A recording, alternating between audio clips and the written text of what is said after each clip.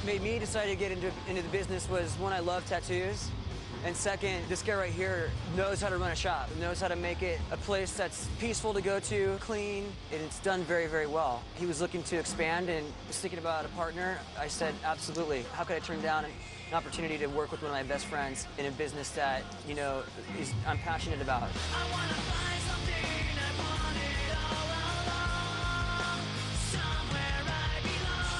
We have a waiting list of artists that want to work at the shop. We're really well known for taking very good care of our employees and making sure that they have everything at their disposal. It's tough to get hired at the shop though because nobody quits, which is a great problem to have as an owner. To be a tattoo artist, illustration is probably the most important aspect of it. And also it comes to personality too. It goes without saying you have to know what you're doing in the first place before you even walk through the door, but your attitude is really a lot, man. If you don't have a good attitude, forget it. I don't care how good you are. Yeah, you could be the best guy in the world, and if you treat people like you're the best guy in the world, I wouldn't let you stick a needle in me. I don't care how awesome you are. Exactly.